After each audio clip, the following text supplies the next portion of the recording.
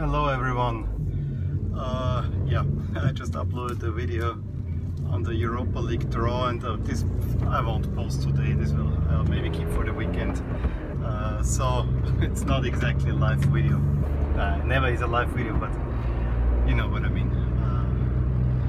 Just wanna add some thoughts on yesterday's Champions League draw procedure and honorary awards, and also the rumors that I hear about a new competition. But let's first address the Players' Awards. Of course, Real Madrid got most of the trophies.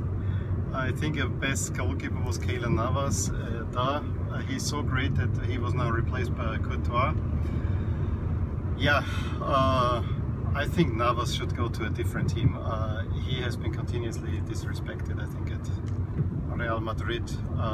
He basically saved them the Champions League this past season, I think. So not appreciating him that way, I don't know. I think if he goes to any great team will be happy to have him. And he might not be the world's best goalkeeper, but he is an outstanding goalkeeper. Anyone who has seen the 94 World Cup, 2014, I'm living in the past. Ahead of my time and living in the past. Those are two qualities that I have. Now, anyone who has seen his performance in Brazil in 14 will know that this is an outstanding goalkeeper. And also what he's shown in Champions League, he has played for the best team in the Champions League over the past 3 years. Well, maybe not the best team, but the one that won it 3 times in a row. So for that reason alone, I think any other team should pick him up and get a decent goalkeeper. This is not a goalkeeper that deserves to be sitting on the bench. Don't need to say more about that. I think best defender was Sergio Ramos. Yeah, I can spend half an hour at least talking about Sergio Ramos. Yes, I think he is a great leader. Is he the best defender? No, I don't think so. I honestly don't think so.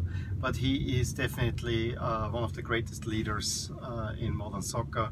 And yeah, he knows the dark arts probably better than anyone around. When Pepe left Real Madrid, Ramos picked right up where Pepe left. It's almost, you expect him to get a red card in the Clasico. And then I think the best striker was Ronaldo. Yeah, who else? And he was also the only one not present there. He's a little bit busy with his Juventus teammates. I guess now he doesn't want to see his Real Madrid teammates. Also on Ronaldo we can make many videos, but not now. And then we shouldn't forget the best female player was Pernille Harder. And anyone who has seen her in 2017 at Euros will know that she is an outstanding soccer player.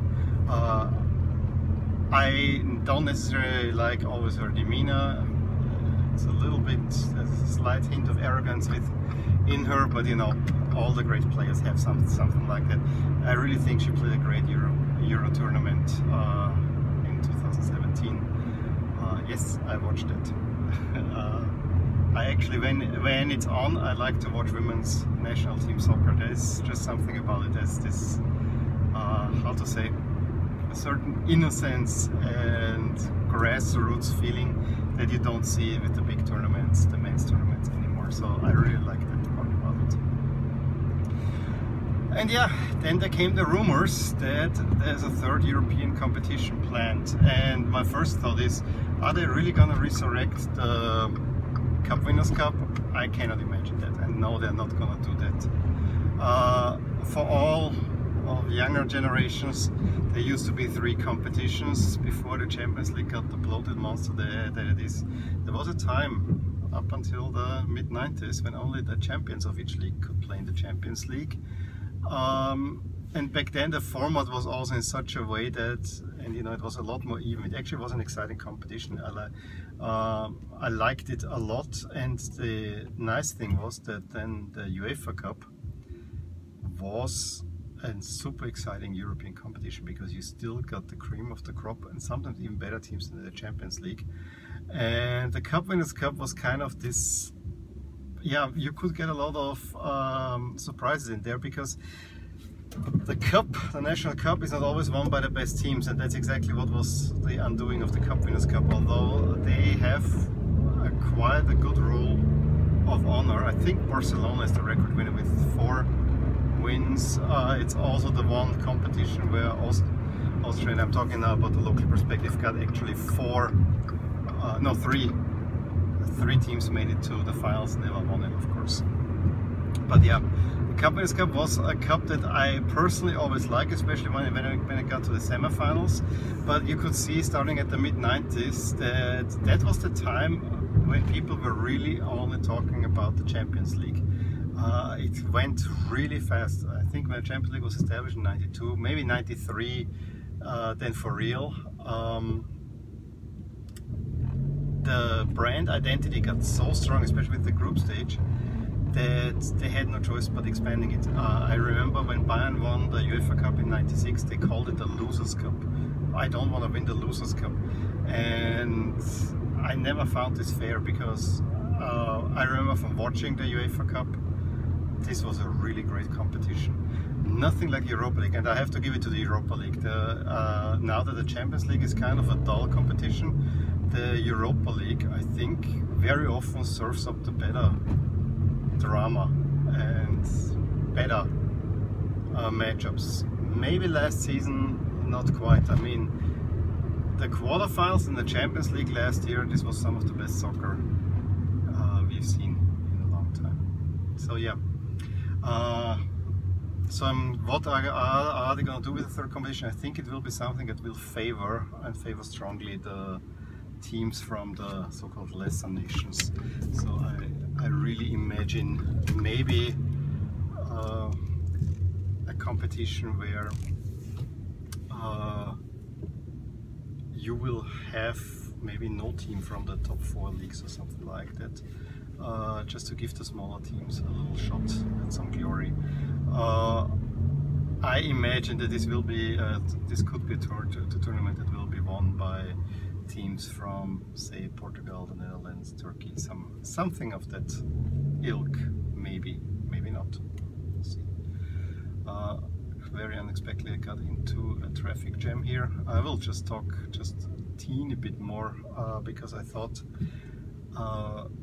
about the relationship between Champions League and Europa League. Because you have it already if you play in the Champions League playoff, whenever you lose a round, you automatically moved into the Europa League, which while I think many don't like it, I actually do like it a little bit, because you give the Champions League kind of this higher standing. It only departs once the group stage is over. So if you're eliminated in the Champions League in the round of 16, you're out. But my thinking was the other day, and I'm not sure if that's the best thing, because what I'm about to suggest would mean that the Europa League final has to be played after the Champions League final, and that's never gonna happen. Or maybe you can have a second final. I thought you could make a true double elimination Champions League, kind of a European competition. Kind of, if you're eliminated from the Champions League, yeah, you cannot compete for a Champions League anymore, but you could compete for the Europa League. Just a thought out there. I'm not sure how you exactly would do that, and I'm not sure how fair it is. Part of me doesn't like it, and another part thinks this could be interesting, you know, do the double elimination stuff. I don't know. Let me know what you think about all that. And yeah,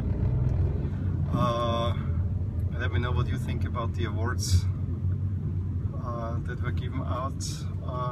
What do you think about the plans for a third European competition? If you have any memories from the Cup Winners' Cup, the long lost competition. And yeah, if you liked the video, give me a thumbs up. Subscribe to this channel if you want to see more of these, and I will talk to you soon. If you enjoyed this video, please hit like and subscribe to my channel. If you've already done so, I would like to thank you for your support. It is very much appreciated. Also, check out the accompanying blog at the link provided in the description below and at the end of this video. Thank you for watching and until next time.